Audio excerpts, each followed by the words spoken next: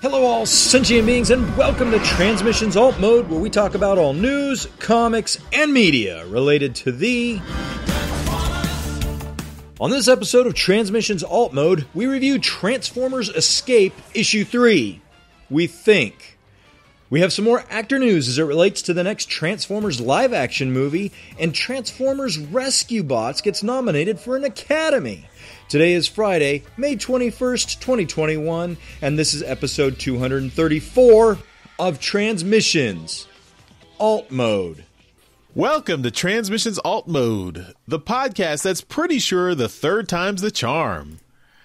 Come on, IDW, don't make us look like idiots. Again.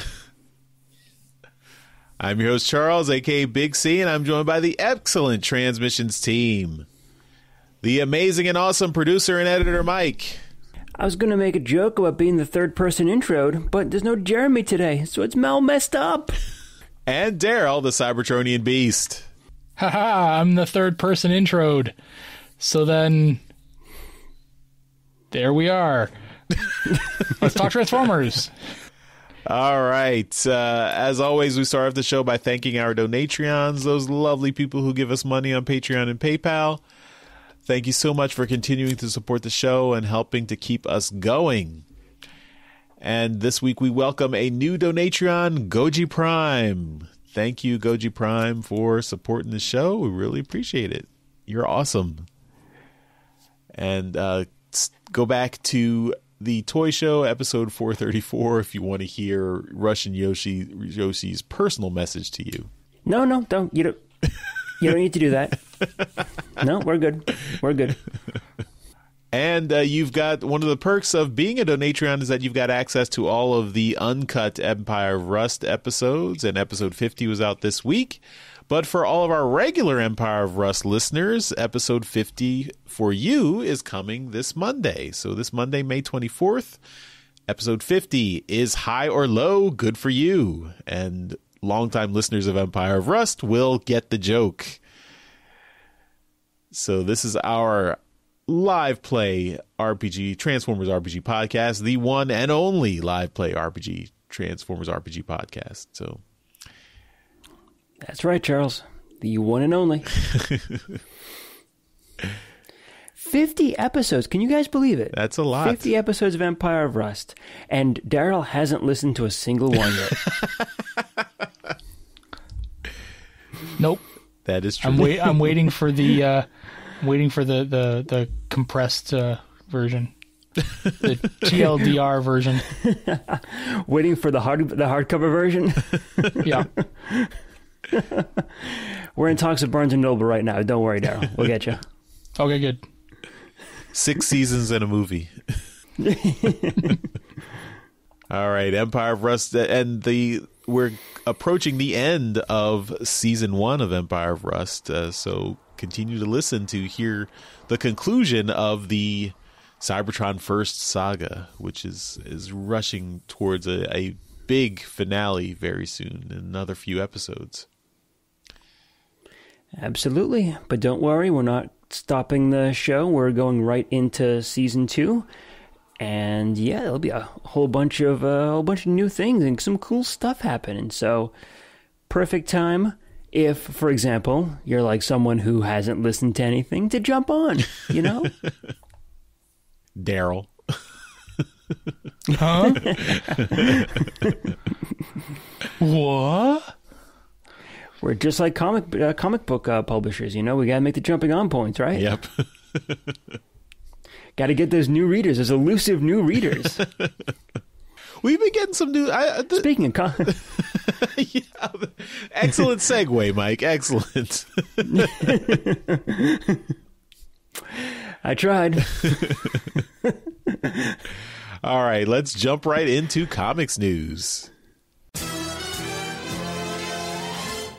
All right, just one item in comics news. We've got the retailer incentive cover for issue 4 of Transformers Beast Wars, IDW's Transformers Beast Wars reboot series. So I think issue 4 should be out very soon, in the next few weeks. This retail incentive cover is by longtime Transformers fan artist Dan Kana, who he's been in the fandom for a long time and has done lots of professional work these days. But yeah, it's cool to see his artwork on the Beast Wars cover here, and this one is got Dinobot right in the center there. Dinobot squaring off with the Maximals. All he's carrying the he rescued Nyx from the Predacons, betrayed the Predacons, and now he is about to join the Maximals, maybe, but they don't trust him because he is a Predacon. So you guys know Beast Wars. So yeah, we do. Check that out. No, I don't. All right, and we'll get issue 4 of Beast Wars coming very soon. But that's the cover for coming up. The retail incentive cover coming up. All right, so we will jump right into our comic review. So if there are no further snafus or problems, this is where we will do a review of Transformers Escape issue number 3. This book has been delayed multiple times, but we are hopeful that the book will come out this week and we will be able to insert the review that we've already recorded right here into our podcast so everyone can finally listen to our thoughts on Transformers Escape number 3. This review was recorded over a month ago, and we know it's a month ago because Mike was on the review. And he's here every month. Perfect timing. Sit back and enjoy our review of Transformers Escape number 3. This week we are looking at Transformers Escape number 3. This is written by Brian Ruckley, art by Beth McGuire-Smith, colors by Priscilla Tramontano, letters by Jake M. Wood. Editor is David Mariette, assistant editor is Riley Farmer, and supervising editor is Tom Waltz. There are 3 covers. The first one has a Wheeljack and Hound trying to protect some Aovians from Insecticons. And this is by Beth McGuire-Smith. Cover B has Wheeljack and Hound. It looks like they're being treated to some Aovian hospitality, and this is by Ume Meow. And the retailer incentive has the Insecticons done in Native American style. This is by Jeffrey Vreggie. So, Mike, let's start with you. Which one of the 3 do you like? I think Umi Meows is the one that is calling to me. Let's see here. Yeah, I just like the overall kind of like very clean, polished kind of look to it. Yeah, that's what I'm gonna go for. Umi Meow's cover. I love the detailing on Hound in the upper left over there. Yeah, I probably could do without the round circles in the eyes, but other than that, that's the only really distracting part of it. That's kind of been what she's done with all of the Transformers she's done. Yeah. All right, Daryl, how about you? You know what's weird? I'm not a huge fan of either one of these covers. You know what? I guess, I'm probably going to go with Umi Meows. It's just that's probably the got the tightest lines on it, I guess. Jeffrey Vregg's cover is really good. That's what he does, is the minimalist covers. And they're very well done. It's just not my style. I just don't particularly go for those, but they're good. And I'm not a huge fan of Beth McGuire-Smith's art, so I guess it defaults to Umi Meows this week. Charles, how about you? I'm going to cast another vote for Umi Meow's cover B. And I agree with Mike. The circles on the eyes is a little, that distracts me a little bit. But other than that, I think the lines are nice. The colors are nice. I think it's a good cover. Are you going to make it a quartet there, Jeremy? I'm kind of split. I like Umi Meow's cover. I also like the retailer incentive. I am a fan of Jeffrey Vreggie's art. But I think because the retailer incentive is so hard to get, I would probably try to get cover B. Clean sweep here for Umi Meow. Very nice. Yeah. All right. This story is titled The Escape Part 3. The attack on the convoy is continuing and it's not looking good. An Insecticon nears two Aovians and Tote transforms, and Oh, God. the two Aovians get inside him for a moment of safety. The Insecticon is then shot by Power Flash and High Jump, who just arrived. They disobeyed Howden's order to stay at the front, and he's thankful for the help. With the numbers now too much for the Insecticons, Shrapnel generates a blinding flash of lightning, and they make their escape. Elsewhere, in a hidden base, Skystalker is loading up a transport ship. Onslaught questions him, as he doesn't know anything about this. However, Skystalker is still controlled by Bombshell, and he's just kind of agreeing with whatever Onslaught is saying as he continues to load the plane. When he's done, he shocks Onslaught into unconsciousness and flies the plane away. As the convoy recovers and gets moving again, Hound is talking with Diatlas, who is talking about his experiences and not wanting to fight. He never wanted to fight, even in the past, but did because beasts like Abominus weren't able to be talked down, or the threat was just too big that he thought it threatened everyone. A feeling is fading now, but as he was emergent, he felt like there was a type of unity that he was becoming a part of until he came back. He sees that everyone is part of the whole that he was becoming, and he doesn't want to use violence against anyone, not even his enemies, because it would also be doing the violence against himself. Inside an emergent Titan, the Insecticons have arrived and are working on setting up their new home base. Skystalker had already arrived and has been setting up the items that he took from the Decepticons. The machinery that they stole will harvest raw materials, and they're going to use that to turn it into Ultra Energon. In the convoy, Hoist is repairing Leviathan, as Wheeljack is watching yet another Titan coming down. He just wants to build and fix, but all there is right now to fix is people. Hoist understands, but they're doing what they can right now, and once they get to safety, they can look for a place to build. Just then, Leviathan yells for help. Some Aovian children are climbing on her face, and she's afraid to make a sudden move to hurt them.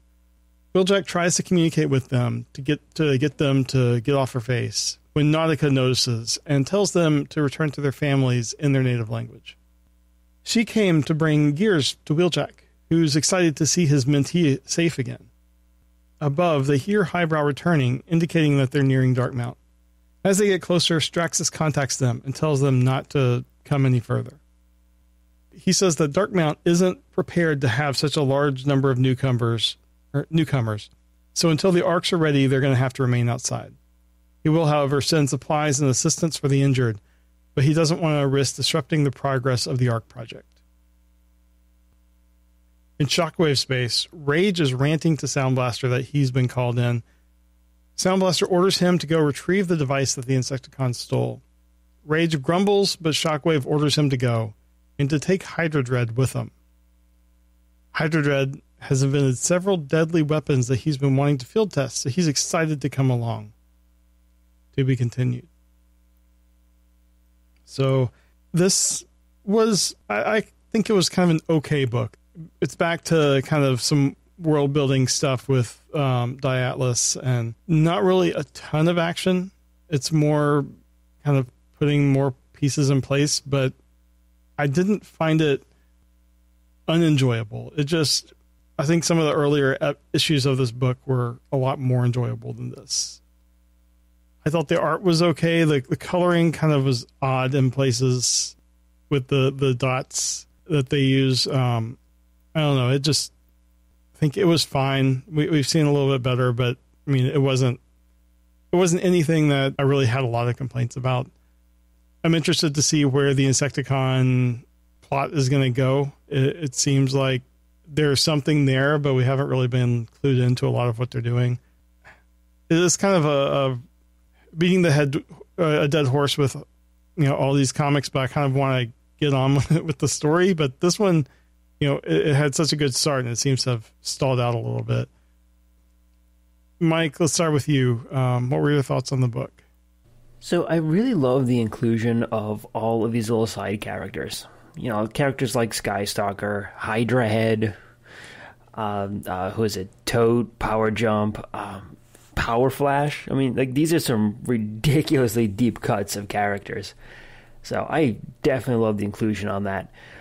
The story is a little slow-paced, but I didn't dislike it or anything, so it does feel, like you said, more like world building and kind of like story progression, but not really a whole lot of action, not a whole lot of movement forward.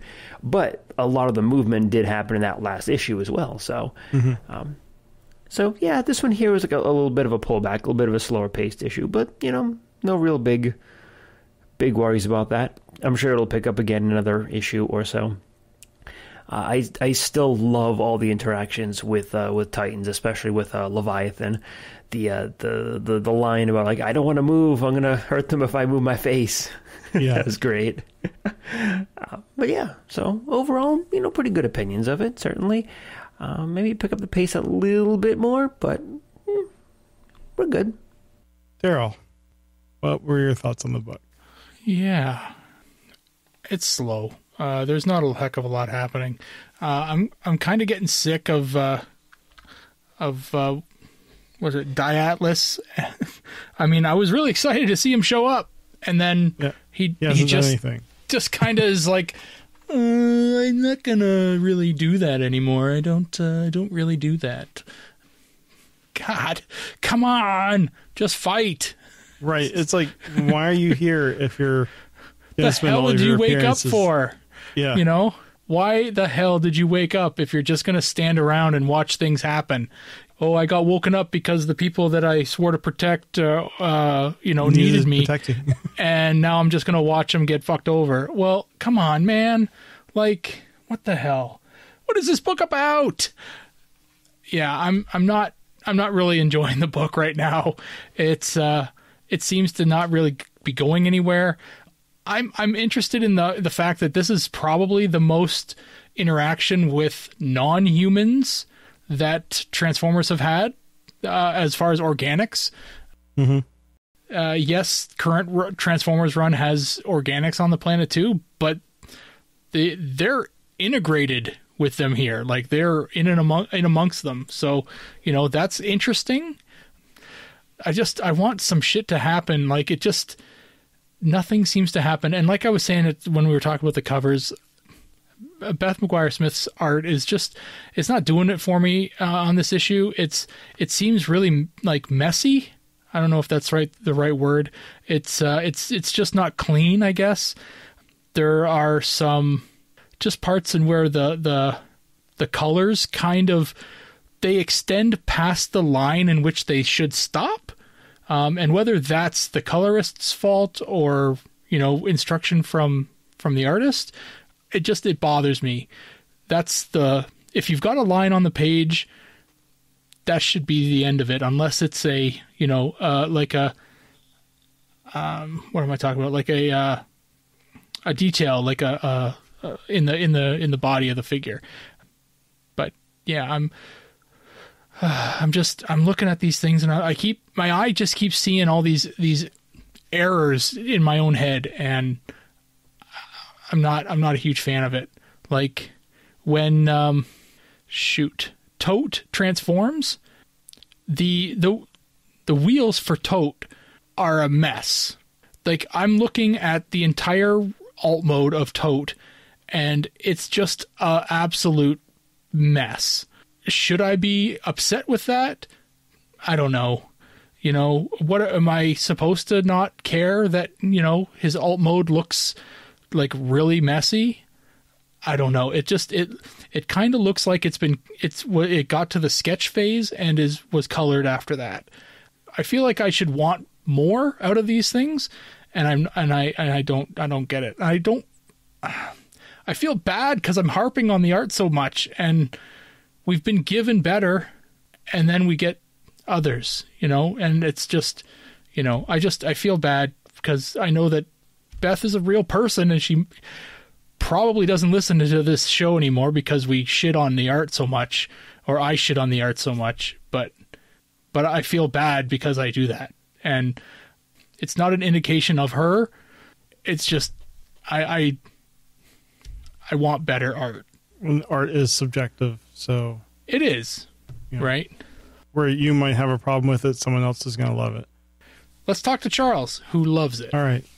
Yeah, Charles, what are your thoughts? Save Daryl. Well, I don't know if I can, Daryl, because I wouldn't say that I do love this. I mean, I in the past, some of Beth McGuire Smith I have enjoyed, but I do kind of agree with you that the art does look very like sketchy, I guess, like looks reminiscent of a sketch. I mean, I think, and it's unfinished. Yeah. But I think it's consistent in that I think this is the style that she's going for. So, I mean, it's not a indication that like she didn't finish it or anything. But this is the style, like I think the point is that it's supposed to be more, I don't know, abstract or impressionistic or something like that. Maybe it's supposed to give the feeling of being rushed, but the plot that was given with the story, nothing is happening, so there's no rushing.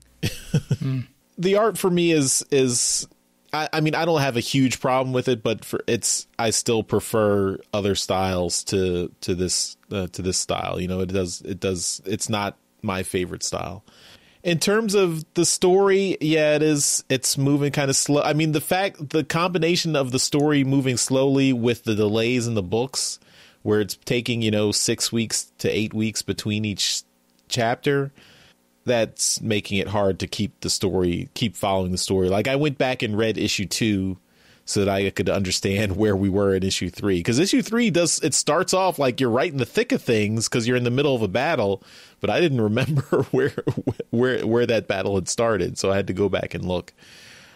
This is my continuing, I guess, my criticism of Brian Ruckley's writing style is, he's very much kind of each chapter of a novel flows, there's not really a huge break point between individual chapters, because I think, his background is a novelist, so it's he tends to keep the stories fluid. But in the comics medium, I really would like to have individual issues have an individual structure where you have a beginning, middle, and end, and that one leads into the next one, but you still should have like what was the main story in this book as opposed to the previous chapter. And it's kind of hard to say that. I mean, we have a couple of things going on. We have Skystalker stealing the ship for the Insecticons. We have the Insecticons attacking the convoy, and then we have the convoy continuing and then getting stalled because Straxus won't let them go into Darkmount. And then we have the fourth thing of Shockwave sending Rage and Hydra Dread to stop the Insecticons. So it's a lot of things going on, but I don't see a main through line of the story. It makes things hard to follow. I do appreciate a lot of the side characters, but the thing about throwing in all these side characters is you got to give us a little meat on the characterization so that we remember them. Like, it's nice to throw out all these obscure characters, but then do we remember any of them? I mean, I think that was kind of the magic of James Roberts in More Than Meets the Eye, is that he took a lot of the, B, C, D-lister characters and then made them special, unique, and gave them interesting characterizations.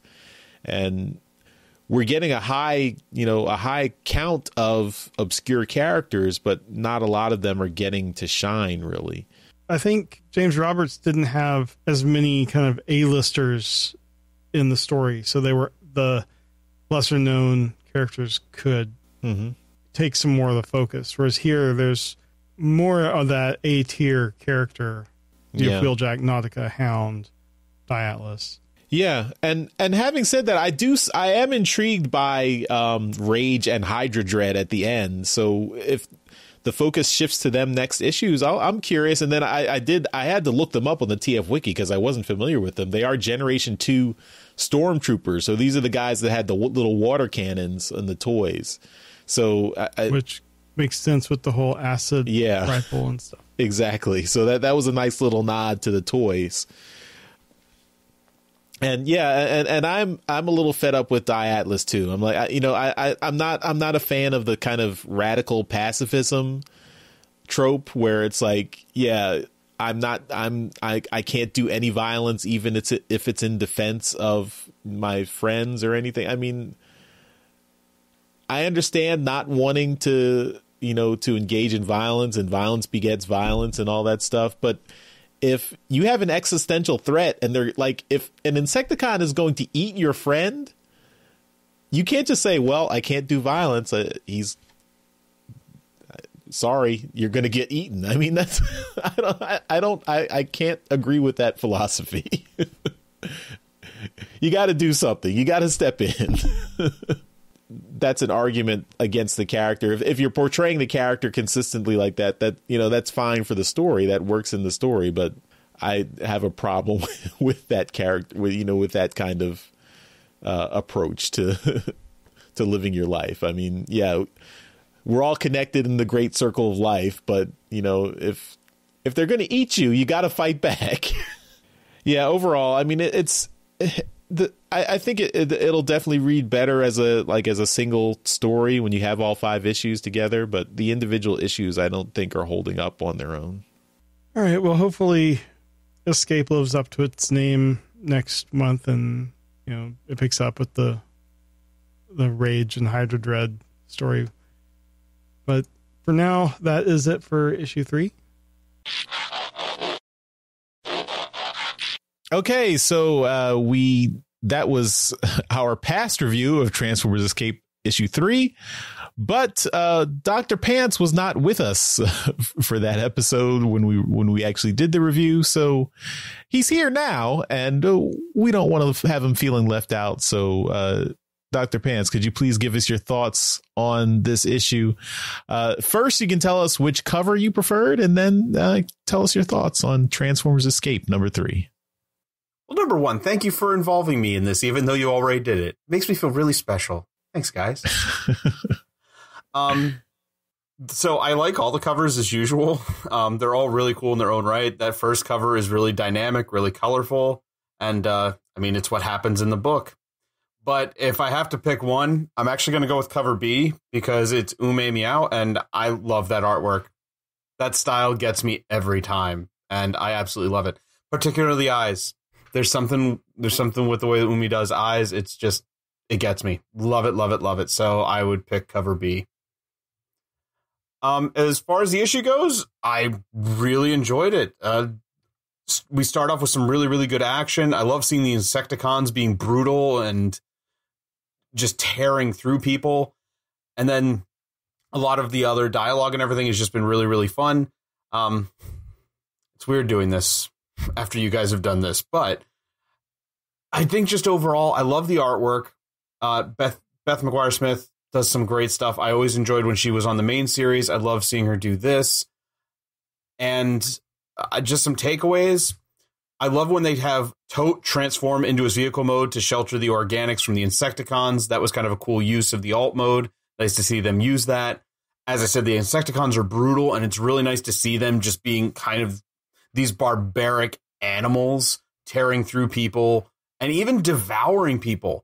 They devoured 2 of the organics, and they ate one of the Cybertronians. I forget which one though, but it was cool to see the Thunderwing in this. Or is it the Thunderwing? No, the Thunder Arrow. That thing, the ship, because it was a Micromaster base, and it was cool that they brought that in with Skystalker, who was with that. That was really cool. I love seeing Atlas play a prominent role in this series. It's a little weird because of his condition, I guess, but it's nice that he's giving some background to stuff. We're getting some background to like the War of the Threefold Spark and everything. We get to see that a little bit of a couple of shots with the fight with Abominus. That was really, really cool. I like all the characters in here. I like this ensemble they've got going on, and I like this plot, and I want to see where more of this goes. The whole thing has been a lot of fun, and yeah, I'm loving it. I love having this along with the main series. It's a nice little change of pace, and yeah, I think the only other thing I wanted to bring up is it was really cool to see Straxus, and he's overheading the city Darkmount, which yes, which I thought was kind of cool because didn't they call Straxus Darkmount for a while in Transformers because like did they lose the license to the name or trademark to the name or something? He was called the Bard of Darkmount. Okay. And Darkmount was his original Decepticon stronghold in the G1 comics when he was first introduced. Okay, so that's what. Who wrote those books? That was Bob Budiansky, Daryl. Maybe I might be thinking then in the trading card game, I think they put out a Straxus card, but they called him Darkmount. Like I said, his toy was called Darkmount. Okay. Yeah, I mean, I think they could not get the trademark for Straxus, so that's why they called his toy Darkmount. But again, Darkmount was his original G1 stronghold. Okay, so it's always been connected. Yeah. And if you would like to buy that card, it's currently $6.44 on TCGplayer.com.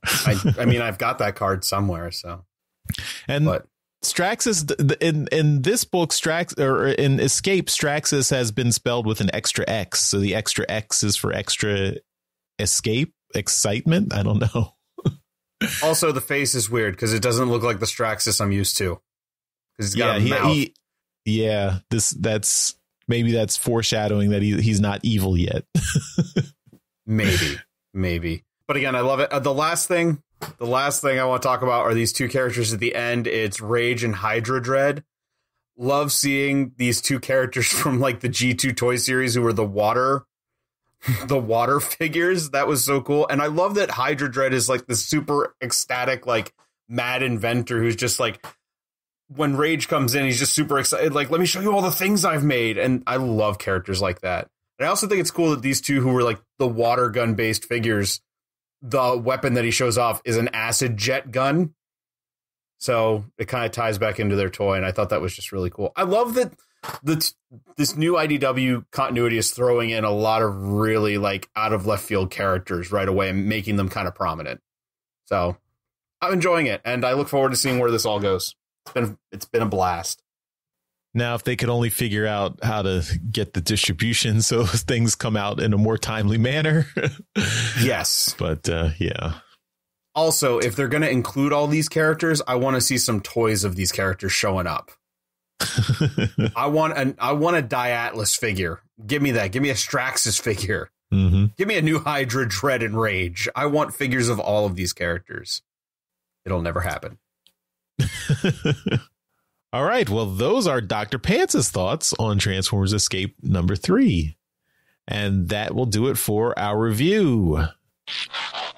And that was Transformers Escape number 3. And we will move on to Transformers Media News. All right. I'm taking media news this time from Daryl. Ha ha, you can't stop me. I don't think he's trying. It's my vacation. A couple of quick small things first in media news.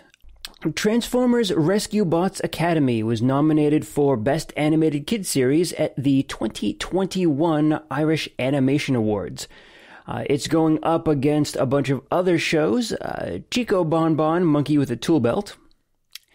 Ballybraden. Dorg Van Dango. And Boy Girl Dog Cat Mouse Cheese. All of these shows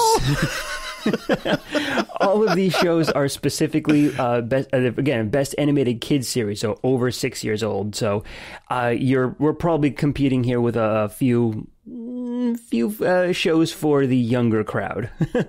So yeah. Also, these are is that show for Trump? Boy, girl, dog, cat, mouse, cheese. I don't know. Look, Charles, I'm just fucking reading the goddamn type here. Sorry, I did not look at the story ahead of time, and I was caught off guard by these show names. Monkey with a tool belt. What the? Well, I guess it's a show about a monkey with a tool belt. The full title is Chico Bon Bon, Monkey with a Tool Belt. Yes, very likely that these shows are for the much younger crowd, so that's probably why we got some weird names on it. But yes, so it's been nominated for Best Animated Kid Series, so good luck to them, and we hope you win, because Rescue Bots is an excellent show and one of the longest running shows in Transformers history. So, yeah. Second thing is actor Anthony Ramos says he is in for the next few Transformers movies as one of the leads. So this is kind of interesting news. He's essentially the next Shia LaBeouf and whoever the dude on the last two, whatever his name was. Mark Wahlberg. Yes, yeah, that guy, Marky Mark. Right. So it looks like he's going to be the lead or one of the leads for the next few. He's the guy from Hamilton. He was Hamilton's best friend, John Lawrence. Oh, the musical. Interesting. I saw that. I'll have to maybe rewatch that and see him again. So it seemed like he could sing. So cool. I hope there's no singing in Transformers, but whatever. He did an interview with the Fat Joe show where he talks about that the script that he read is crazy and that he's going to be starting principal filming for it in just a couple of weeks. So let's hope that it's. Well, I'll be honest. Let's hope that it's good. Okay, that's all I'm going to say. Let's hope that it's good. Okay. And the last thing we got in media news is some gaming news. So Renegade Game Studios has announced their Transformers deck building game. So this is some interesting news on here, and this is effectively the thing that really caused the cancellation of the Transformers trading card game, because I can't imagine that Hasbro wanted two competing card games on the market at the same time. Unlike the trading card game, this is effectively a living card game, like a living world card game, where you don't have to buy individual packs in order to get the cards. So the whole like collecting aspect of it, that's out the window. You buy the deck, you buy like the game, and it comes with all of the cards you need to. It depends on the game itself, but generally these kind of games, like when you buy the base set, you have enough cards in there to form either two or more decks, so everyone who can play, or you start off with a few cards kind of like in your hand, and you build up your deck over time with the game mechanics. So this is going to be kind of interesting to see, because like I said, this is going to be a very different feel than the collector's the trading card game. It can be played competitively or cooperatively, and there will likely be some expansions coming out as you can imagine. But yeah, so I'm actually going to open up to you guys. Have any have any of you played a kind of like a living card game, like a living world card game, like a Dominion, or what other ones, like Marvel Champions, I think is another one. Have any of you guys played any of those? This is outside my experience. No, I have not had the chance to play something like this. No. You've played the actual the old trading card game though, right? No. I have I have some of the cards, but I have not actually had the opportunity to play a game with someone. So fair enough. Okay. Daryl, what about you? Have you had the chance to play any of the like living card games I'm talking about? I played Magic the Gathering. Okay, that's not really the same thing. I mean, Magic is exactly like the Transformers one. Yeah.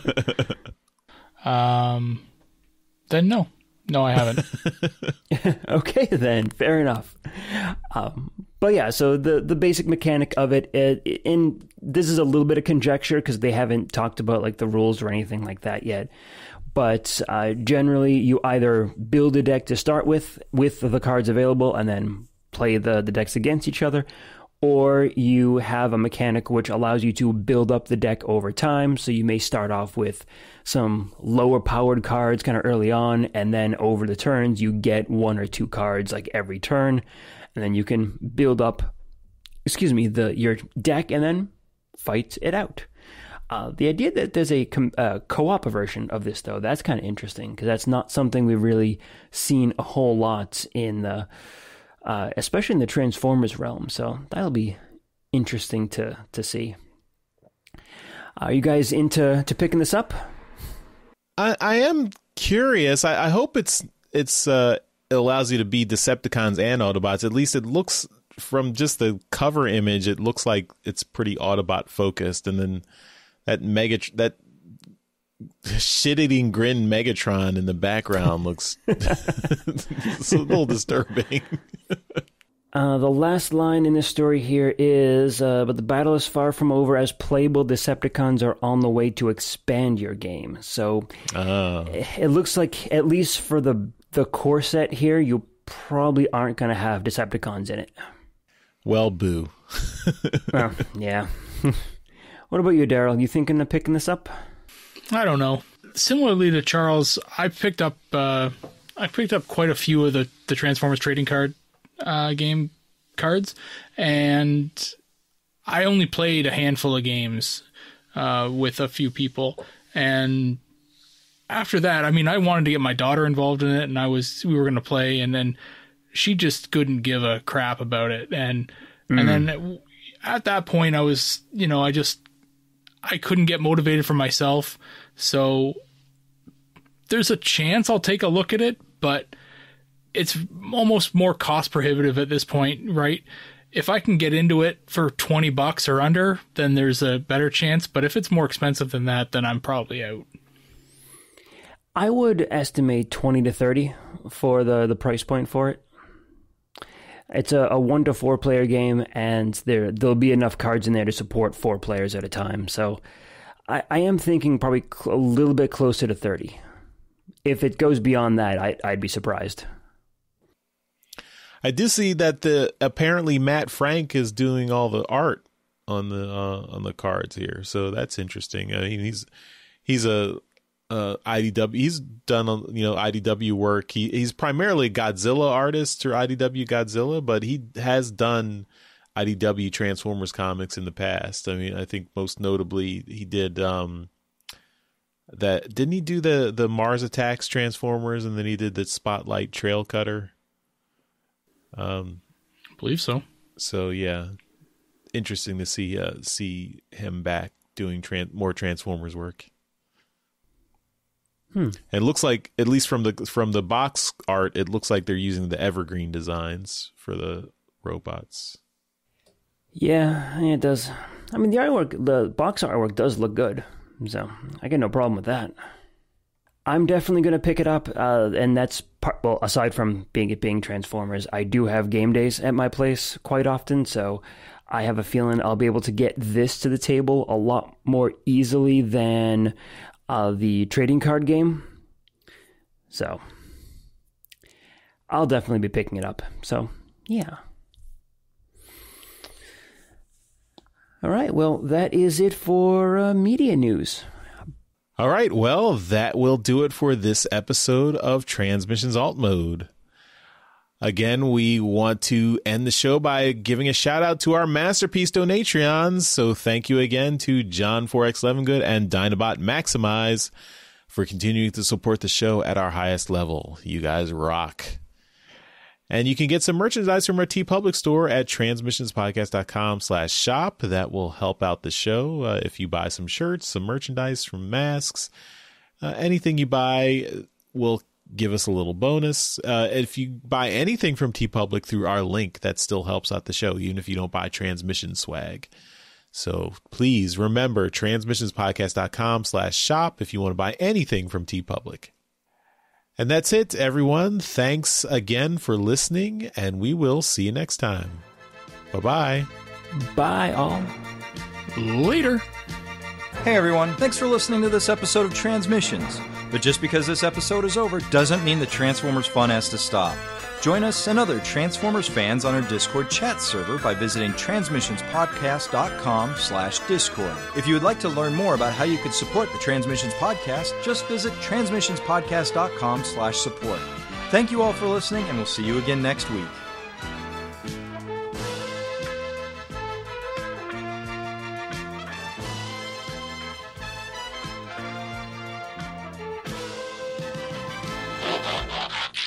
Well, might have to shift it a little bit then. Mike, are you still good to edit this one? Oh, fuck, that's right. I'm doing that, aren't I? Yes. That's right, Jeremy. I'm talking to you. Oh, you left. Fine. I'm not talking to you then. If you guys want me to, I can take the deck building game news if you want. I got opinions. You might as well just do all the media news then. Before I say yes to that, what else is in media news? Cool. Well, peace out, boys. Have a good night. That was the last thing Daryl had to do.